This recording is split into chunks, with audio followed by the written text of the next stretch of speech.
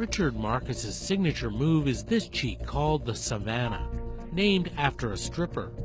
That move, as simple as it was the biggest money-making cheat move in the history of legalized gaming and will never be surpassed. Here's how it works.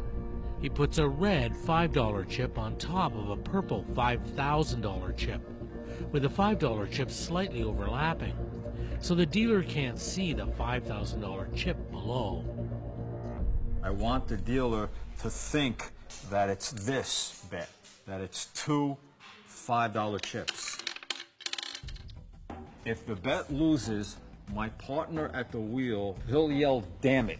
That is my signal that I have to remove the $5,005 off the layout before the dealer can pick it up.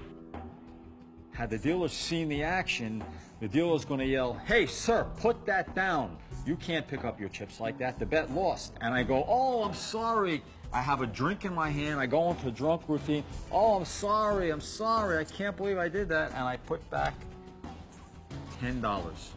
And the key is that there's no problem because the dealer thought that this $10 was the original bet because the dealer never saw the $5,000 chip underneath. He says the move is brilliant because he's cheating when he loses, not when he wins. When the roulette wheel favors him, he lets the $5,000 chip, covered by the $5 chip, stand. I immediately go, "Yes, I won! There it is!" And I point at it.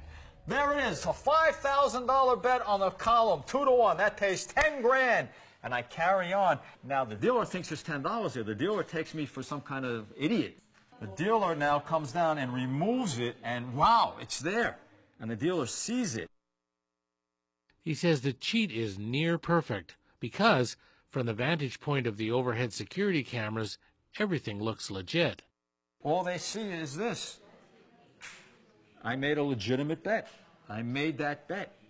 And they have to pay because their camera tells them that I made that bet. I did make that bet. It was a legitimate bet.